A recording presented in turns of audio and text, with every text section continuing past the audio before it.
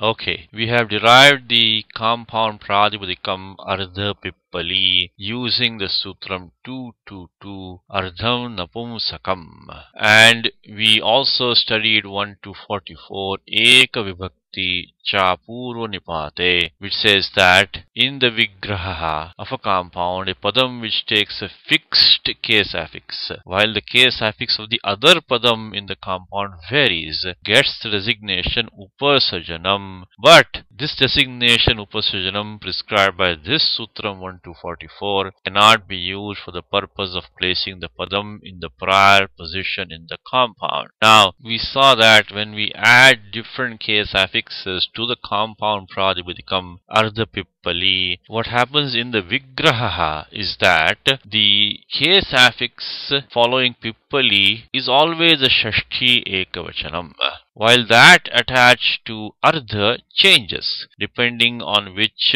case affix we've added to the compound. So the conditions for applying 1 to 44 are satisfied, and pippali would now take the upasarjana sanya, and that in turn would trigger the sutram 1 to 48, which we are going to study now. Sutram says go striyo rupa sarjanasya. Now look at the number 1 to 48. We are very familiar with 1 to 47. Rasso napumsake pratipadikasya, which says that in the neuter gender, the ending vowel, if any, of a pratipadikam is shortened. The anuvritti of rasvaha and pratipadikasya comes down from that sutram 1 to 47 into this sutram 1 to 48. We should always keep a track of where we are in the Ashtadhyayi. The more we get familiar with the territory of the Ashtadhyayi, the better chance we have of mastering Vyakaranam, because the Ashtadhyayi is the original instruction of Panini. There is a reason why Panini has organized these rules in the way that he has done it. So we have to respect that arrangement and leverage our familiarity with the Ashtadhyayi to quickly understand a new sutram. So we are already aware that this sutram is prescribing a short substitute for the ending vowel of a pratipadikam.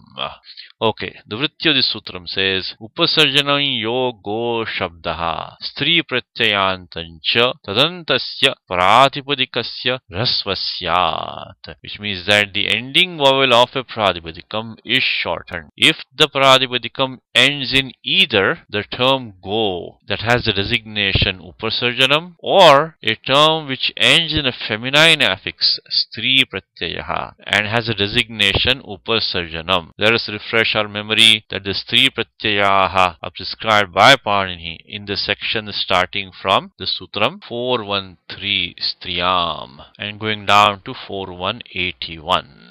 In our present example, what do we have? We have the compound pradipadikam ardha pippali, which ends in the term pippali, which itself ends in the feminine affix nish, because pippali is listed in the gauradiganaha, and hence the sutram 4141 shid gauradibhyascha prescribes the affix nish in pippali. So now if pippali were to get the designation upasarjanam by the sutram 1 to 44, the ending long vowel e of ardha pippali would be shortened by the sutram 1 to 48 goes triyo upasarjanasya, resulting in the undesired form ardha pippali.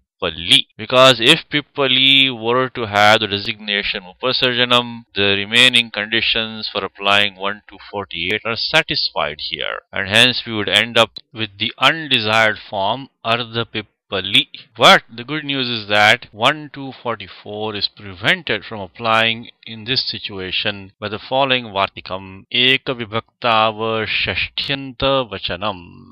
That will be our next vartikam, which prevents 1 to 44 from applying here, and once 1 to 44 is stopped, pippali does not get the upasarjana sanya, and hence 1 to 48 cannot apply, and we are back on track to get the correct form ardha pippali.